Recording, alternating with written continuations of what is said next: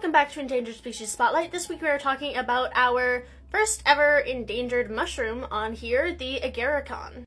This is the Agarikon. It is a type of conch-forming mushroom that is found throughout Europe, Asia, and North America, and also just in Morocco. It is typically found growing on evergreen trees, and it is a wood-decaying fungus that is pretty much only found in old-growth forests. And that is where the kind of conservation problems arise, because the amount of old-growth forests are rapidly declining. And that, in addition to being a whole problem all on its own, is the reason for the decline of the Agarikon mushrooms as well. With less old-growth forest habitat, there is less old-growth trees, and there is less habitat for this mushroom to grow. It's also threatened by harvesting as well, because in a lot of places that it grows, it is used as a traditional folk medicine to treat kind of a variety of ailments, including respiratory illnesses and other stuff like that.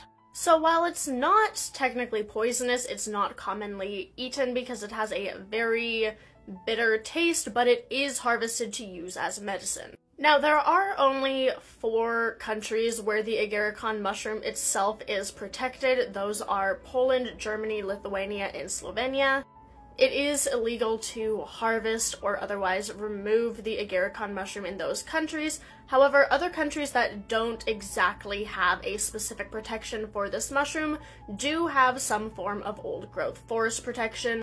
Many areas in Canada and the United States do have protected areas of old-growth forest where these mushrooms are found in. So that is definitely useful for the protection of this mushroom, even though it's not specifically itself protected. It does grow in a lot of protected areas. It is rather hard to cultivate not out in the natural habitat, so like in labs or mushroom growing facilities. There has been a little bit of a success, but it is kind of picky and difficult to grow. So kind of laboratory or captive cultivation is a slow growing process right now, but hopefully there will be a breakthrough in the near future where we can actually grow and distribute these mushrooms in a laboratory setting.